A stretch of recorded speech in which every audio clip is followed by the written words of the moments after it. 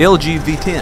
It has the ability to get shallow depth of field. And all that means is you have control over manual focus. It's a bokeh effect. You can have one object blurred in the background or the foreground and shift from one to the other with a manual focus, really similar to a DSLR camera. So you have your objects set up, different distances from the camera. You switch to manual focus. You go near and you focus on the farther away. It gives a much more cinematic look. You can also set it to 24p.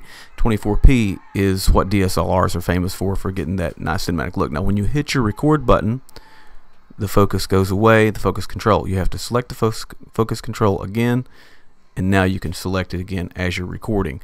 That's really all there is to it. Gives you that nice cinematic feel of focusing from one object to the other.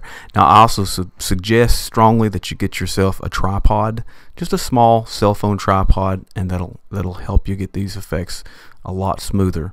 So good luck.